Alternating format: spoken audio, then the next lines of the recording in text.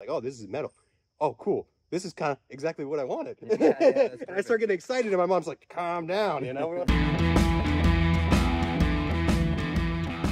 right, Ryan. All right, buddy. Oh my gosh. Okay, so first of all, I'm glad we're together. This is fun. Thank you. But I have some questions. All right. We are chilling here on your deck. Yep. Of your home built trailer. Yeah. This is fantastic. I love this so much. Okay, so my questions are, why did you choose a trailer as like the format? First of all, thank you for wearing the shirt. I really wanted to have something where it was multifaceted. A couple different factors were I wanted something that I hook up and go, and also still be able to drive to work, and it would still work with my vehicle. I have a Dodge Journey, so it's a little bit underpowered, but it still works. One of the biggest things too is I'm an explorer. I like to go places, and so I knew that if I had built an all-in-one, when I would park it, I would want it to stay there, and then I wouldn't be encouraged to go and find other places. The coolest part about the trailer was that I could put it somewhere, have a base camp, and then go and drive around and be in other environments. And explore. Exactly. That makes sense. And I feel like if I would go with a single unit, I would be a little bit restricted. And so this allowed me to have one vehicle that I could tow with, also use to go to work and back, and then also when I was on adventures, be able to go anywhere. That's smart. I like how we're sitting here and you've backed in, and we're literally we're in a regular campground. Yeah. But we get to face the woods as if we're not. I think it's awesome. And you might not be able to pull that off if you were driving an RV and you had to hook up and all that stuff. So being self-contained the way you are is pretty fantastic. I do want to add about that is that when I had designed it, I knew that I wanted to get the most footprint out of it. And so that I kind of designed the deck idea, but I didn't realize is how cool it would be to have that background, be able to look out. Surprise. Oh yeah, for sure. Oh, the first time that I did it, I just literally parked somewhere and I had backed it in, and it was it just so happened that I dropped the thing down to test it out, and I'm like, oh, this is kind of cool. I get to look out into the world. Yeah. And then the second trip and the third time I parked, I actually started to park it in places where I can get a really good view. And so it kind of just grew into a thing where I was like, oh, cool. I'll put it down and then get an opportunity to sit out on the deck and have a breakfast or lunch or whatever and enjoy, nature and not be, because I think the biggest thing about trailers sometimes they get really confined. There's a few windows, and people tend to be more natural inside, so they're not going to go outside as much. And me, I was like, nope, I don't want that. I want something that's open, and the deck allows not only more square footage, but also an opportunity to be actually out in the world. And eventually, I would like to get some sort of screen net type thing. Sure. But that's Well, I think it'd be easy enough to do. Exactly. And the other thing too is that I really haven't had any huge issues with bugs, so I usually have bug spray on, so it's not a huge deal. Makes sense. Okay, ready? Follow-up question. Yeah. So you built this thing yourself from a trailer. Did you start with a budget and a timeline, or did it just kind of happen? No, I did a lot of planning. So I did have a budget and a timeline. My timeline was 6 months, and I was very, very close to that. My first trip, it wasn't finished, but it was usable. And so that was 6 months. Okay. And yeah, the budget, I had saved up some money for it. And I actually was very fortunate. My mom actually bought the trailer itself. Oh. Yeah, we were. Thanks, Mom. Yeah, I can tell you that story. So I told her about my ideas and what I wanted to do. And I had done tons of research about it. And I was pretty much ready I had the money to buy the trailer and everything. We had, she had a day off, I had a day off, and I was like, all right, let's go. Hey, can you help me? Let's go places, because you don't really do it alone, everything else, you want at least somebody else there. Right. And so we checked out 2 trailers, and then this is the third one. Okay. And I was literally scrolling through, and I saw it, and I was like, it actually was all black, so I thought it was wood, and I was like, it's probably wood, but it was a really good price. And so, can the guy meet us? And so I'm going through and messaging him. Yeah, here's their address. All right, let's go. And so we go there, and I'm looking at him like, oh, this is metal. Oh, cool. This is kind of exactly what I wanted. And I start getting excited, and my mom's like, calm down. We don't want the price not to be too high. How are you gonna haggle like that? Exactly. I would really think you should knock the price down. 100%. That's how it happened. But it was good enough price where I didn't really have to haggle too much. We were just like, hey, we want this. We looked through everything. this is what I can do. This, let's do it. And so my mom was like, all right, get the money out of the account right now, and we can go do it, because I didn't have it right on me at that second. The guy actually was very, very nice, and I got to message him at some point in time to let him know what's going on. But he actually delivered it. Yeah, because at the time I had the hitch on the trailer, but I didn't have the light kit yet, so I couldn't hook up the lights. So it's like, hey man, I really want this, and he actually was buying a new trailer. So the reason why he was selling is and he had posted it literally hours prior to that.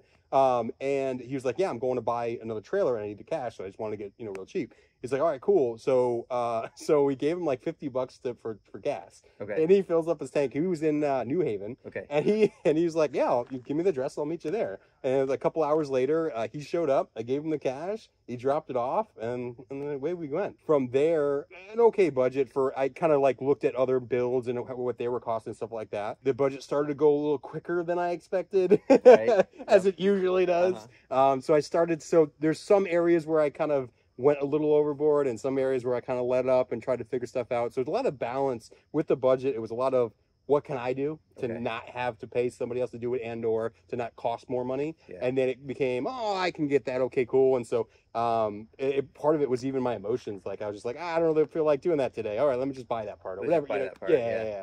And then the timeline, it was over the winter time. So it was literally like I had already, I had the idea of having a trip right in the beginning of the season, and I didn't book it yet. Mm-hmm. And then I got close enough where I really only needed a few things done, and I booked it. And I was like, nope, I have to go now, or this time. So I was like, so that's where that helped with the motivation. Yeah. It was like, I need this. This is already booked. I paid for this trip, so I need to go on it, and I need this thing to do it. So so that is definitely something I would say, if anywhere else we're building, do that. Right. And the only thing I would say is I would want to do it even earlier. So meaning like, it booked it 5 months out and said, all right, in 5 months I need it done, and then tracked it that way.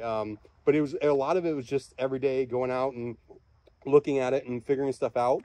And it was just a lot of YouTube videos and a lot of learning. There was very few things on this that I knew about.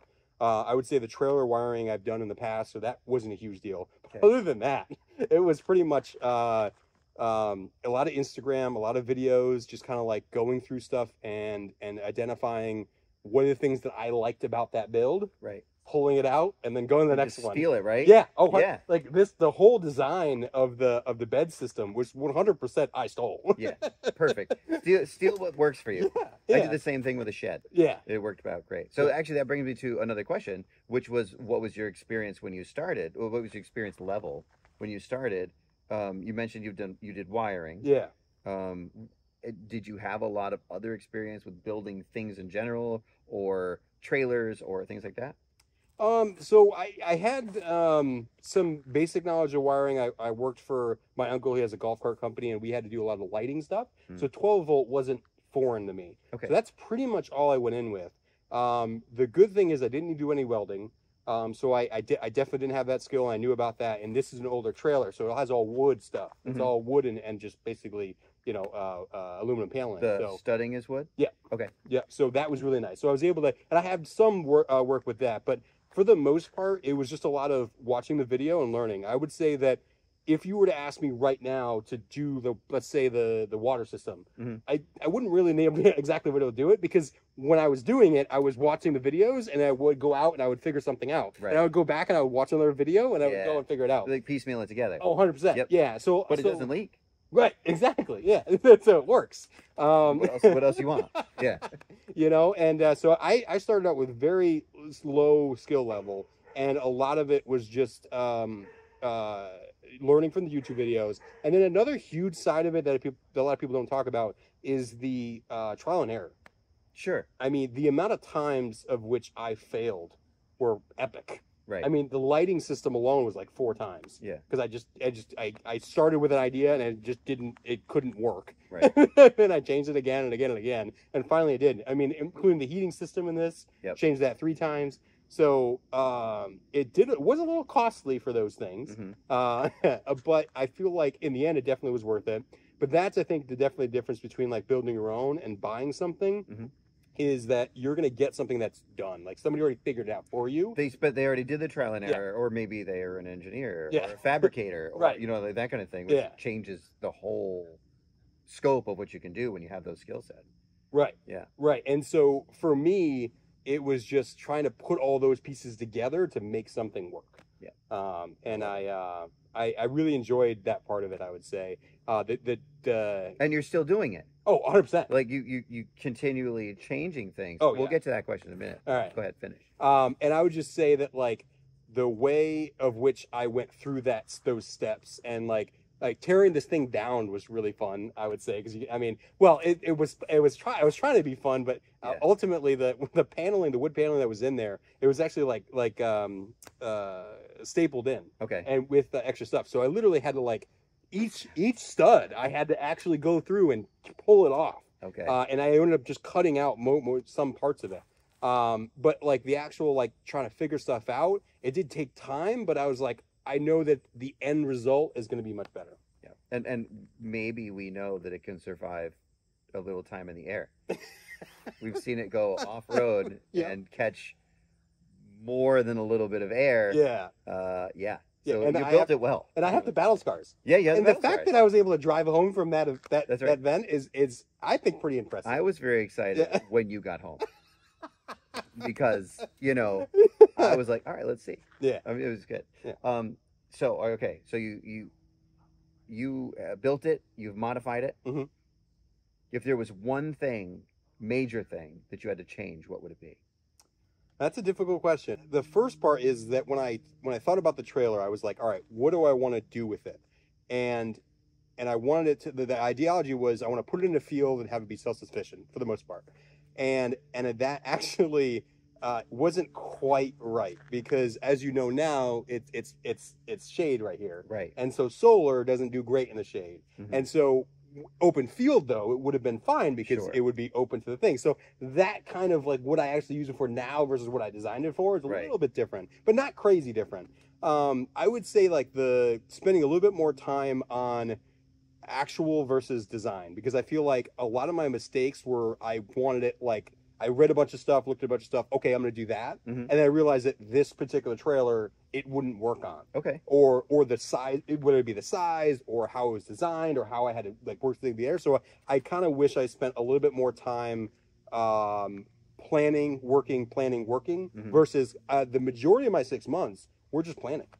I mean, going through and researching and figuring stuff out, and then I would literally like pin save a YouTube video, and then all right, I have that, and then I would go back and I would 6 months later, whatever it was, 3 weeks later, I would actually go and do that thing because I was getting everything together and buying all this stuff and all that kind of stuff. So I would just say a little bit more of building, planning versus planning, building, because I felt like I probably could have avoided some of the mistakes before I bought a particular item, like the lighting stuff. I had bought everything to do the lights, but that system would have never worked.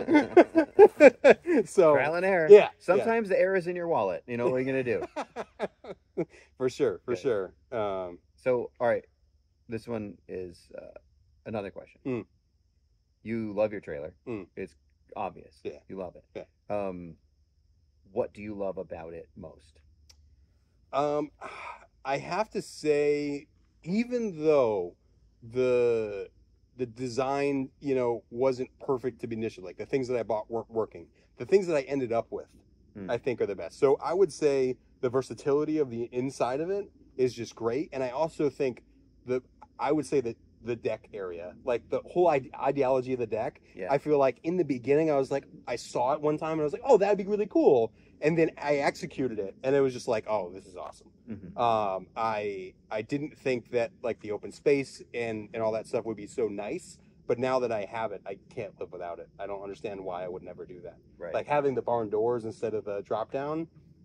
I actually found several units that had good pricing, but they had the barn doors. I was like, nope, can't do it. And I'm so glad that I stuck to that. Right. Because the open, giving extra space, having it open, really makes it more feel like camping than it does like a trailer experience. Right. And that to me is more important. I wanted something that was the cross between tent camping and trailer camping. I think you found it. Oh yeah, no, for sure. Because I feel like there's not a whole lot of amenities here, but there's enough where you don't feel stressed. Okay. And I feel like that was really important while I was going through everything. The deck allows that kind of stuff, but overall, I feel like I crossed that line fairly good. Nice. Yeah. Well, thank you for answering my question. Yeah, absolutely. I very much appreciate it.